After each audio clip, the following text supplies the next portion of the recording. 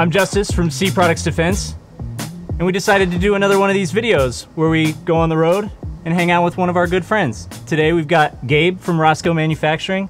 We're gonna talk about guns, barrels, gang stuff, and mags, I guess. We're gonna jump you into the barrel gang. Ooh. All right, so give me the short and sweet, or the long and the hard, about what Rosco Manufacturing is as a whole and what you do for that company. All right. Rosco Manufacturing's been a OEM barrel manufacturer now for around 9 years. Chances are, if you've bought a rifle in factory form, we've worked with that manufacturer to make their barrels for them. We also have very huge military contracts, even some SOCOM contracts. And around 2017, the owner had a concept of, hey, look, you know, we've been doing this for so long for the private sector. I think we really have something to offer for the commercial end.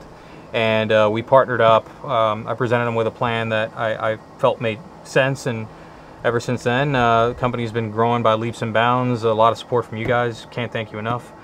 And a lot of the products that we've come out with come from direct intel on other projects that we've done. You know, things we've suggested to those manufacturers that can better their products. Obviously, for contract pricing reasons, they've decided not to go with it, or their criteria in the moment. So that's where the bloodline, the purebred family came from. I'm the marketing and sales director for the company, but I started the commercial side from scratch in 2017.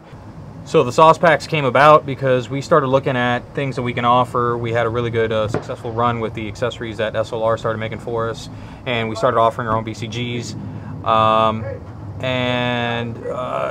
You guys actually manufacture your complete bolt carrier group, correct? Yes, and we also manufacture them. That's how it ended up coming about for another big contract manufacturer, and that one has to be, that is mil-spec, that right. carrier that we make. It was very easy at that point because we started matching all the components to our barrels, right? I mean, this is the main bread and butter of the gun. It's always been said, and it's always the first thing that gets blamed. So that's what gets me so excited about the sauce pack, man, because you've got all the integral parts. This is the heart of the gun. You want super efficient gas. Everything is nice and tight and designed to run in conjunction with each part. Yep. And like I said, that gets me going.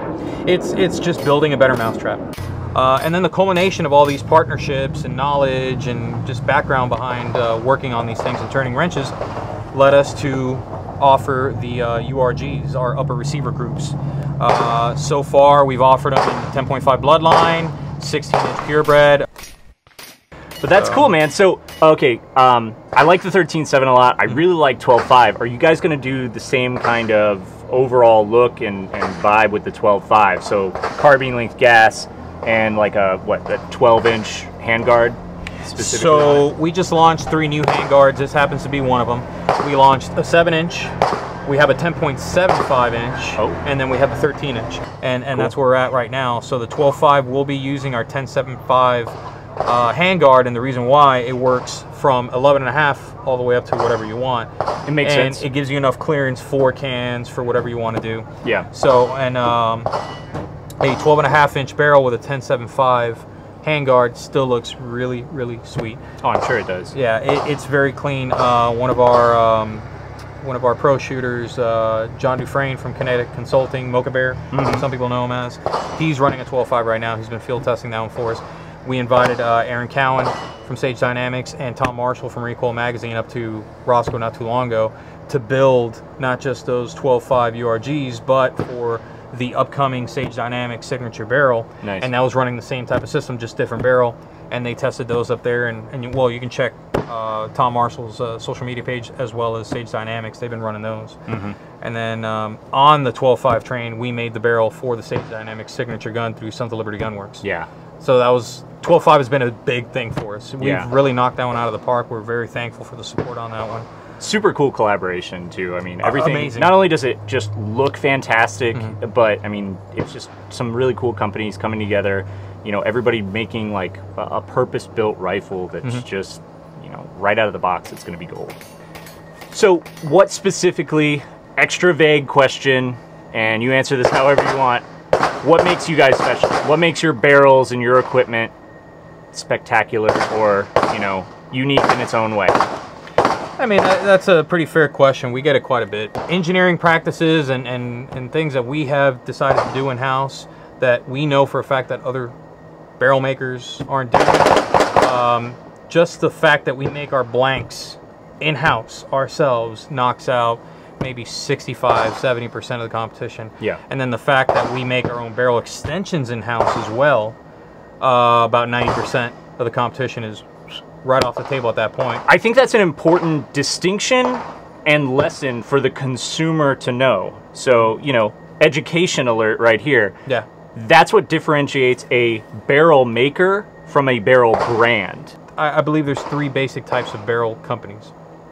There's the boutique level order a barrel type brand, you know, where it might be a company that does distribution, and they order up a barrel to their specs from another brand and they get it delivered. You know, sometimes they're very open about it, and you can obviously tell because there's no background in machining or manufacturing for that brand.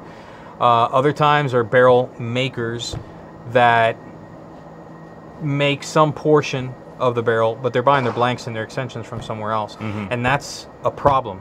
That's a problem because when demand goes through the roof like it has this year, and you start seeing a spike in consumer activity, what happens? That barrel maker used to order from one supplier, and now they can't. So they got to order from supplier A, B, and C. So now you start having batch consistency issues. We can track it down to a specific person at the machine because we have many QC stations in between operations. It's really broken down into 3 phases. The first phase, we bring in raw steel that comes, you know, 18-wheelers, they dump them off in our warehouse. We chop them down to you know, sizable portions, and then the blank process starts on creating just the blank. That's how serious we take it because we sell our blanks as well to other barrel makers, right? We run it through the process, and then the process stops right after they're rifled, you know, and a couple other things that we do that are proprietary. And then they all go into the heat stress relieve oven. And that's a key thing. We have 2 huge heat stress relieve ovens that end the first part of the cycle, right? And they're in there for a determined time that they have to be to pull the stress out of the barrel. A lot of folks miss that critical phase. And some folks are taking the blank manufacturer's word on it that they're doing it right. We can control it in-house. We only have ourselves to blame at that point, right? But it's easy for us to track it down. So at that point, on the second half of the operation, after they come out of the oven, we check them for run out, and then we start our profiling, we start threading, we start chambering, you know, it goes all the way to the end. Then we send them out for coating. If they're the bloodline, you know, they're melanited. If they're purebred, they just get bead blasted. Some areas get polished. And then when they come back from coating, we apply the barrel extension, torque it down. Then with a actual CNC machine, we do 2 things. We gas port it, and then we turn it 180 degrees, and we do the dimple. And the dimple thank God alone, for the dimple. you would be surprised, maybe not, how many people buy our barrel just because of that. And then they find out that the performance is there, you know? Right. Again, these are things that we did because we are builders and shooters first. You see us out there. I'm the marketing sales director for the company, and I'm always out at the range, you know? Our video guy, he's always out at the range with us. The rest of our sales team, you know, and production team, they're always out on the range in their location too, testing stuff. That allows us to always be testing, always be doing product development, QC, and that changes the game.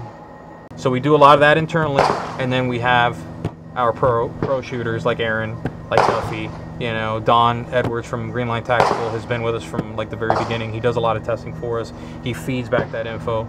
So that's what you're going to see a lot of, the people that we work with. Yeah. Pro and shooters, that's one thing that I really like about Rosco is, you know, it falls very much in line with a lot of our business model. You know, like you said, we take it back to the heart of the gun. You guys did it with the barrels, and then the other, you know, important parts, you know, the bolt carrier, bolt, the feed ramps, everything. We had the same mindset with magazines. You know, that's our motto is a firearm is only as good as its magazine.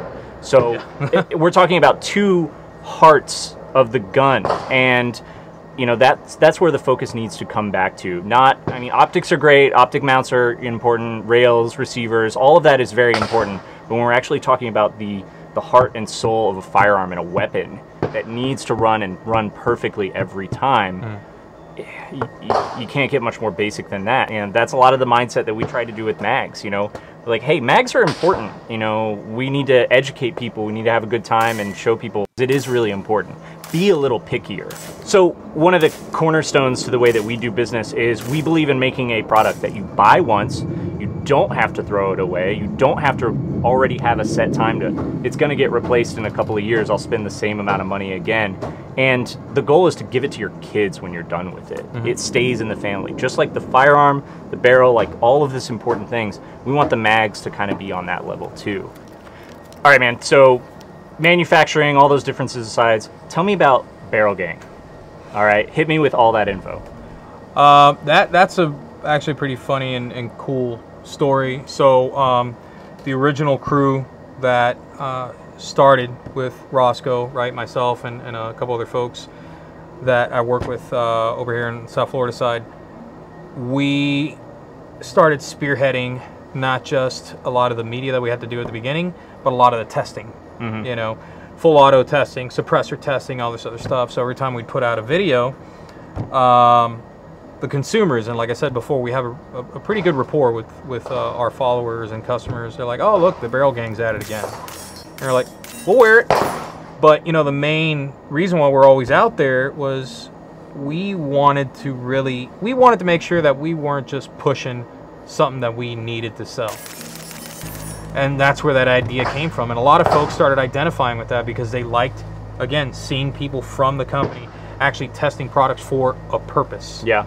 And then we started surrounding ourselves with like-minded people that we saw beating the tar out of their guns and their products, and you know, not just the rest of the Barrel Gang, but other companies. And I feel that that's why we get along so well, because I know you guys do a lot of aggressive testing. But so what do you guys do as far as testing or trying to push the envelope for product development? So one of the big things, obviously, a good example, like our 5.56 mags, you know, we've got the Speed line, which is our improved USGI aluminum stuff, and then we've got our SS, which is our stainless steel. To us, that's the lifetime product. But on those mags, you know, we get a lot of questions like, well, do they work for 300? Which mags do I need for 300 blackout? And I say, any 5.56 magazine that we put out onto the market is held to the exact same standard for 300 blackout as it is for 5.56. And I'm talking full auto, suppressed, heavy, 220 plus grain ammunition being run in a variety of different builds. Also manipulation testing. When I go out and do lot testing every other day, and it's just like, these mags have to be run, they have to be QC'd, they have to be live fired. Even though we QC at every single stage of production, from stamping to pre-welding, post-welding, all of that good stuff. Even the bagger has their own like set of tools and gauges before they put a mag into the bag. Very cool. But it's that extra level. It's like, hey, here's all the documentation. We took this out to the range. We did a full manipulation test, meaning that that mag got ran with this ammo, variable grain weights, variations in uppers and firearms, and we manipulated that mag in every direction that we possibly could. Front, back, twist, left, right, clockwise. You know, any possible pressure that you can put or force against that mag, trying to get it to fail, that's what we set out to do. And every mag has to go through that. You know, every lot of magazines. I'm not shooting every single mag. I don't have the life for that or the bone structure anymore. But man, I mean, it's important to us because, like you said earlier, you know, we're putting our name on this product. I mean, we put quality control into our tooling. So, say for instance, our post and hold design. It's a really, really aggressive locking system that comes straight out of our progressive die tooling. And we use progressive die tooling because it's the same every time. It doesn't matter who operated it on what day and how they were feeling. There's no stages to it. Every time that press comes down, it pumps out 2 mated pairs of a magazine. And they are immediately snapped together, gauge tested, pass or fail. You know, and then so on and so forth from there. For the welding, all of our welding is robotic. So we have an operator that sits at the station. Their only focus is making sure before it's welded, they check it, they gauge it, they test all the concavity and everything, put it in, they press it, make sure everything's good, they put it on a belt. as they're putting that one on a belt, another one's coming out that went through welding, and they run through the exact same process again. Just do all the same points. Make sure that nothing changed in the welder. Make sure that the robots didn't twist it or something like that. You never know. We do the same before every barrel goes out, which I love that you guys said that, because we air gauge every barrel, chamber bore and groove. Yeah. We also bore scope it. We put it on the on one of the machines to check for run out. We check the threads. We check everything, and then they go into a box. Yeah. And then that's most of the time difference. they just go straight out for an. We don't have enough ample stock right now. Sometimes just have a warehouse full of barrels. You know, that's that's what I really like about a company like this. That I mean, I can trust. And people will ask us all the time, and you see it on the groups, you see it on the forums. They're like, well, it's the same, or, you know, upper receivers or barrels are the same. You know, if it shoots great, it's a good barrel. It's not so much true. But at the end of the day, what's really important and what it all comes down to is our life is making sure that the customer who spent their hard-earned money or the person that's working that gun professionally can depend their life depends on it. And that goes same true for the commercial market. Cool. Well, so if you want, man, I brought some stuff for us to test out. It was a regular range day for me, so I set up some drills on the range. I think we're going to do a shooting on the move kind of V drill. We may do a box drill after that, and then a modified Navy qual if you're down. Cool. Yeah, let's shake it up, man. All right, so if it's cool with you, I'm going to take the 13.7 purebred URG to work, and we'll see what we can make happen with Duramag and Rosco. Let's do it. All right.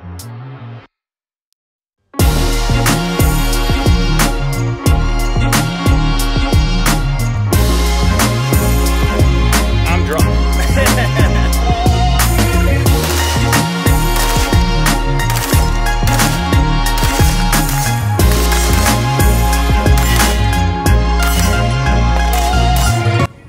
All right, so we had an awesome time with Gabe from Rosco Manufacturing. So if you're wanting to see those drill videos, those are coming up right after this video, coming up next, or you can go ahead and click that link.